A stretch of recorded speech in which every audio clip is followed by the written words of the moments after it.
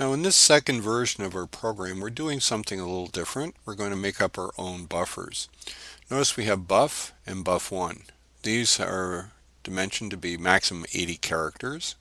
Again, we're going to be opening a file. This time it's going to be called data1.txt, and we're opening it for writing. Instead of getting characters from the keyboard and putting them into our keyboard buffer standard in, we're going to actually load these into buff. Once it's done that, we're going to then say do while I is less than max minus 1, because our buffer is 80, so 0 to 79. And also notice we're incrementing this by 1 after we've done our get character, so we're checking the one previous to see if it is a carriage return. So while we don't go past our buffer and while we haven't hit a enter key, we're going to continually grab characters. Notice here, after we've done that, we're going to put a null at the end. We're going to put that string into our file, and just for good measure, we're flushing all that stuff to the file to make sure it goes. Then we're closing the file. Once we've done that, we're going to 0 buff1, read all the information from the file back into buff1, and then print it out. Let's see what happens when we run this up. We're just going to hit F5. I'm going to say yes. I'm going to say hi there, period, enter. And it says hi there.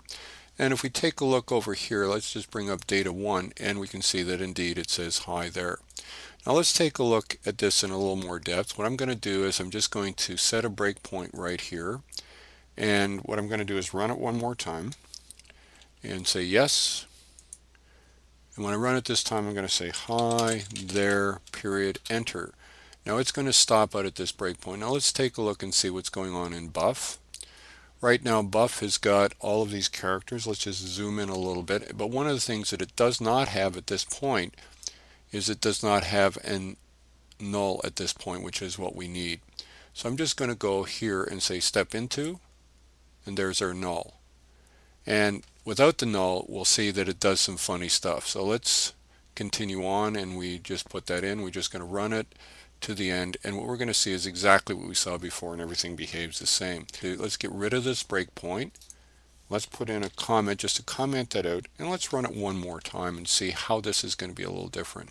So I'm going to say yes. Let me just back out again, and I'm going to say hi there. And notice all of the stuff that we've got here is kind of a little bit scrambled. We've got a whole bunch of other stuff coming in because we didn't put that null. So that's going to be an issue. Let's take a look again. Let's back out one more time and take a look at data1.txt and see if there's any extra stuff in there. And yeah, we can see there's a whole bunch of extra stuff because we didn't put that null. So that's a very important thing, that you terminate the string with a null if you're going to be using your own buffer. So this is a very important thing, that once you use your own buffer, to put a null at the end. Also, we're seeing here that we're zeroing out buff1 as we read it in. Now I'm going to comment that out and see if this has any effect as well. Let's just go from here to here, and let's run it up one more time and take a look. So I say hi there, enter. Notice we're getting again a lot of stuff in here, and we're going to hit enter. But let's take a look at the file itself. And the file itself, data1.txt, if we look at it, doesn't have any of the extra stuff. But again, it is always a good idea to zero out any kind of buffer that you're going to use by putting nulls in it first, so you don't get extraneous characters coming in.